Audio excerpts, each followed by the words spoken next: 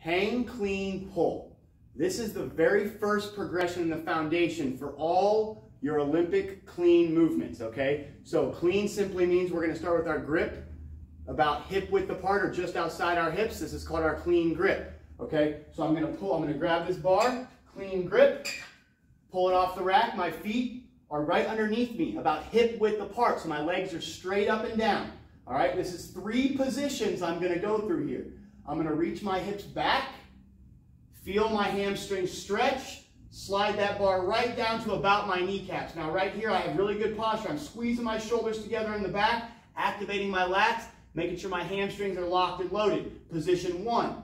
Then I'm going to bring my hips right up under my shoulders right here, maintaining that good upper body position. And now you can see the bar has risen to about mid-thigh, okay? From here, I'm gonna push my feet through the ground, extend my hips, finish it with the shrug at the top. Okay, so there's 3 positions. So we've got 1, 2, 3. And now we're gonna do that all in one smooth motion as we do our hang, clean, pull.